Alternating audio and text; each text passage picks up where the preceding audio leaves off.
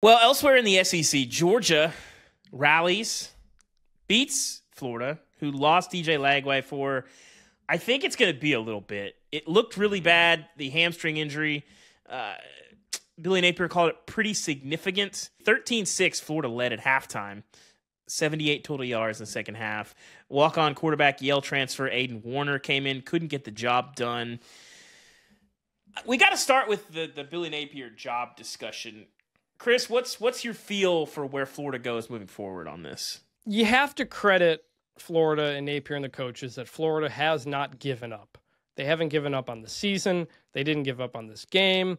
Even after the injury, they continued to battle back and tie the game up, and that counts for something. Yeah. And producer Cam says, Billy Napier deserves to keep his job.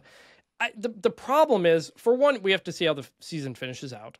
But two, the question is, do you believe Billy Napier can be the guy to get you where you need to go? And I don't know if in 3 years we've seen that. He finally has a quarterback in Lagway, yes, but elsewhere... he might. Maybe. You can see the potential there. The problem is that, you have Mike Elko doing what he does in year one at Texas A&M. You have Indiana doing what they do under Kurt Cignetti in year one. And the concept of all right, give a coach some time is it's not the same now. In Florida can make a bowl game. If they beat Florida State in one of these other games and get there, then we can have that conversation, I think. I just think ultimately you look at the situation, okay? Jim McElwain, some personality differences. He won 9-10 games, won the East twice, still lost his job the next season. Dan Mullen, recruiting issues. Basically, you were winning with those two guys, and you said they can't get us to the mountaintop. That's where Florida wants to be. This is still a program that saw the heights, saw what it was like to be a dynasty under Urban Meyer. And for me, when you look at Billy Napier, the question is so much about, was he done enough to get himself off the hot seat? We're losing sight. We're losing the forest for the trees at this point. Because you're trying to win championships. Yes, you're trying to win championships at Florida.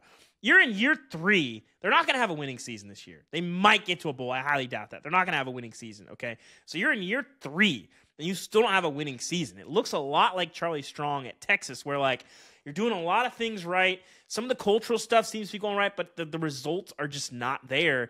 And, as far as what actually happens, I'm not sure. I think all the things we've talked about all this year, the situation with the AD at Scott Strickland, the situation with the president, all these things are real. I talked to an agent on Friday also who mentioned he thinks that the carousel is going to be kind of slow in the Power 4 leagues because when you're already on the hook for more than $20 million, more than likely, a lot of schools are not going to want to add dead money. And what does that cost Florida to keep Billy Napier? I don't know. I think they might be improved next year. We'll see what DJ Lagway is.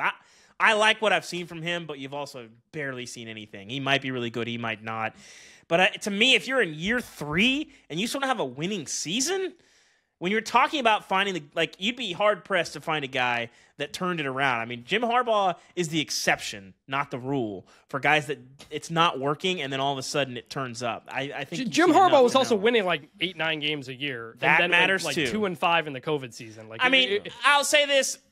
Coaching at Michigan in the Big Ten and coaching at Florida in the 2024 SEC, I think it's different. It's probably a lot easier to win 8 games at Michigan. I think you're still probably dealing with the same level of consternation. But ultimately, I just think the expectation at Florida is to compete for and win championships, and you are so far away from that at this point that the whole conversation around Billy Napier just seems to be can we not be terrible? Literally, you just got to ask the same question we just asked about Penn State. Is this their ceiling under Billy Napier? Yeah. And that's what it seems. Whenever we talk about this is 3rd year, we have not seen any improvement. And yes, right now the vibes in Florida are good because the players are still playing hard. They're still being competitive in these games. And so now it's Billy Napier has saved himself. But again, to your point, we're not looking forward. We're not looking at what is the grand scheme of things here, which is winning SEC championships, getting to the college football playoff, so on and so forth. Florida's not done that in a very, very long time, and they're not even close to that with Billy Napier. So is this Florida's ceiling with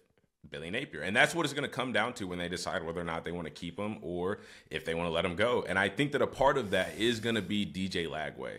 A lot of people who make these decisions, they're probably going to be looking at, DJ Lagway was really, really good when he was out there, but he was hardly out there. So is that going to be a beneficial factor for Billy Napier? We'll see.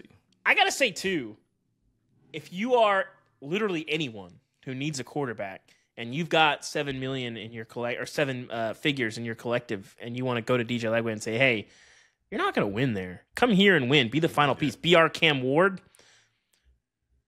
Good luck hanging on to him, because if you're DJ Legway, you're looking at the immediate future at Florida, and you've only got 2 more years before you want to go to the pros.